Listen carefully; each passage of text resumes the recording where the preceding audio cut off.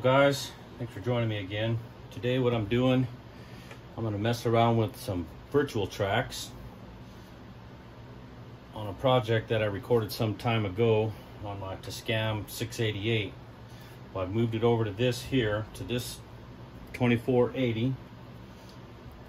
Like I say, we're going to go ahead and mess around with some virtual tracks and basically create a project within a project. So showing you this viewpoint here, because what we're going to be messing with here is the in button, out button, from, and to. So without further ado, let's go ahead and get started. Now I'm going to listen to this piece here, and I'm going to capture just the section that I want using the in and out. So let's give it a listen, and let me go ahead and capture that here.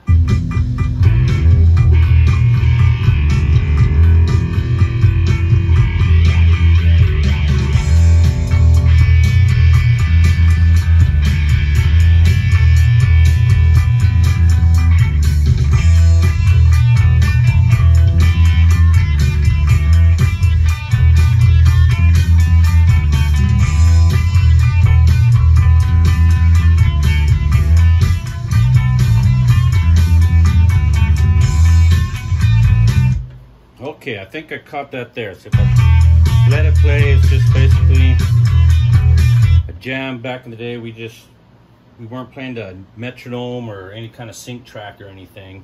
So I'm going to go ahead and do this all by ear, and hopefully I'll get one right here. Okay, so now we captured that. Now you can see the in and the out marked there. Now what I want to do, come up to, oh, wrong one here, track. We want to do region copy. So we go into there, and it has our in and out all marked there. And since this one wasn't done to any kind of sync track or metronome or anything, it's all by ear, so this doesn't mean a whole lot to me.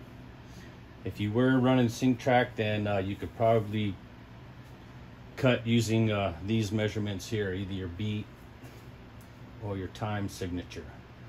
Okay, what we're going to do here is we're going to select the tracks. I want these here, and just up to 6. I don't think there was anything on these 2 tracks. And as you see, as I do that, it marks the little area that we got there. Now what I want to do with my virtual track is come up here, and I'm going to change this to 1, 2. So it's going to put it on virtual track number 2, which is an awesome tool on this machine. Oh, wrong one there. Let's go this way. Okay, so we got everything on 2 there. Now let's go back here, and I'm going to just try and copy this. We'll go up to, let's see, 5 times just to see. Okay. One other thing, now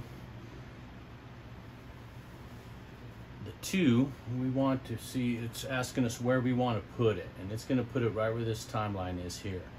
So I'm going to move this back over here, since I'm basically starting a new project on the number 2 virtual tracks.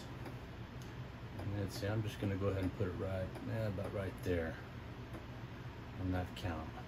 Then I'm going to hit the 2 button, and you'll see it brought it in right there.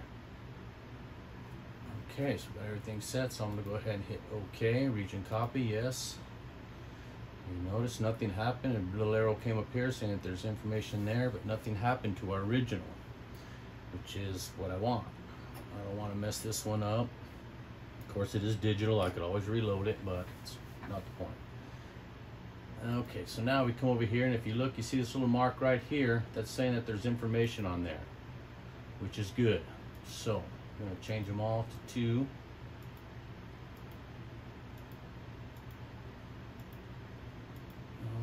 To 2, and I'm going to go ahead and change these ones here, even though there wasn't nothing on it. Okay.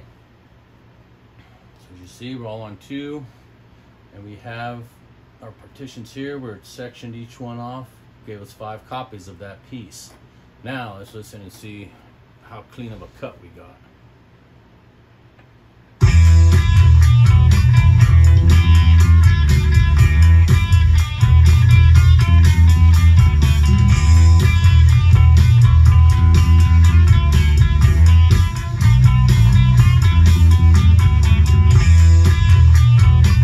Alright, not bad. A little chunky, but it'll work. You could always go back in and clean that up.